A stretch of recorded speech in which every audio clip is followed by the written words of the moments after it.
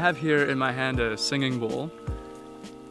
The story begins in this spot for me because I was camping, and I was camping with two friends, and I was realizing that, hey, I was sleeping really well and the food tasted really, really great, and food, the friends, the fire, you've got everything you need.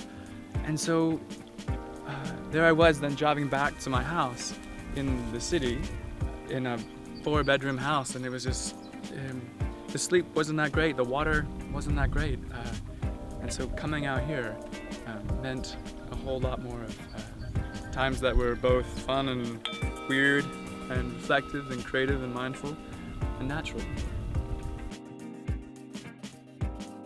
Come see the birdhouse and let's see what essentials I have and what essentials I don't have. Let's go.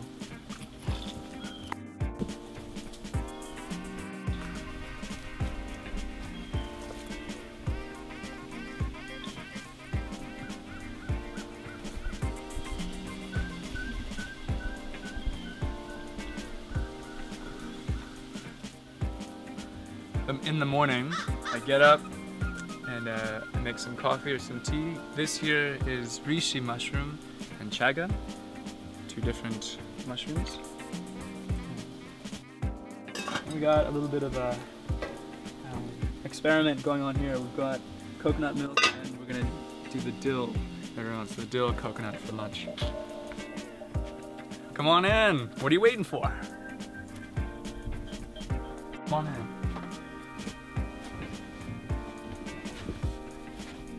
So essentials that I really wanted to bring with me, or that are a big part of this birdhouse now, this cabin, are some good books. Probably a toothbrush, my bed, a bowl of some sort, some good books, flashlight, my bed. I don't have a parking spot. Some good books. I don't have a car. My bed, toilet paper. For a small cabin such as this wood stove is opulent. It is massive. In the summer, you can put candles in there, and again, it gives a nice glow at night. But otherwise, in the winter, for about 30 minutes, 40 minutes of making a fire, after 40 minutes, this place heats up, and it's good 26, 27 degrees, with the snow outside going sideways. Yeah, the heat here going up through the hole to the upstairs. So you can sleep down here or you can sleep upstairs. Sometimes I sleep downstairs, sometimes I sleep upstairs. These are old bedposts my dad helped put in, and I really like them because they look, they don't look like a ladder, but they are together. They form a ladder. Through the little mouse hole is what I can call it, and when you're thinking about designing small spaces in particular, you want a lot of curves and round, or key spaces need to be rounded. Anything that you're going to touch or go through, go near, so cupboards and such, and counters, you want them rounded. A friend of mine, an architect, she said that that straight lines are from the devil. Welcome to the upstairs of the birdhouse. Here is a dimmer switch for the light on the roof, and there's an upside down clock and 2 typewriters. There's a sculpture, that's one of my favorite pieces, that would have to come with me. The question of, is small for everyone? I don't know. I don't think so. I think smaller could be for everyone.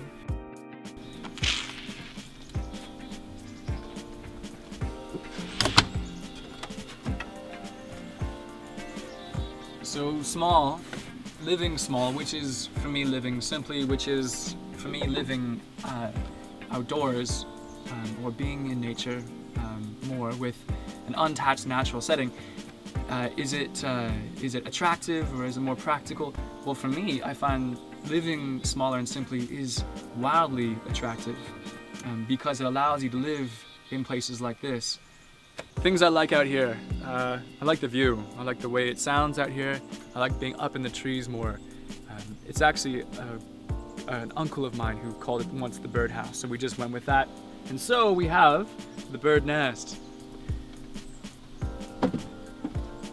And in keeping with some roundness, this is so people don't bonk their heads going around, because that did happen. So we rounded it a bit, and you can score the wood on the back side, and then bend it carefully and slowly. So, and then there's my huge power generation plant. A massive power generation plant is here. For $110, you've got your solar panel from a marine store. They often sell them, and that right there powers all my lights. I leave my lights on sometimes, all the time, which I know isn't maybe. Actually, you can do that because it's renewable. Solar panel.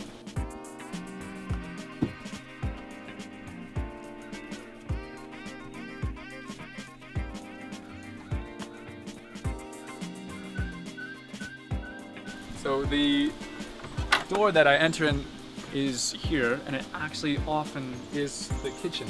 So come on in, let's see the kitchen. So, as it is, good mantra for almost every single day. The kitchen dish rack, we've got different oils and lights and bananas and a mosquito. There's a mosquito. We've got kettles. The cooler, which can be hooked up to the DC system, so the direct current system. So that cools. We got a bread box. We've got some tools back there and a dry storage, compost and a garbage. We've got teas. We've got the mortar and pestle, the honey, different oils and vinegars, different pots, jars. Simple. I'm Christoph Kesting. This is the Oompa Loompa door. I'll see you upstairs.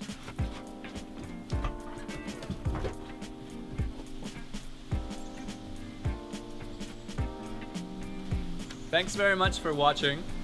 Thanks also very much to Fair Companies for doing what they do. Much love.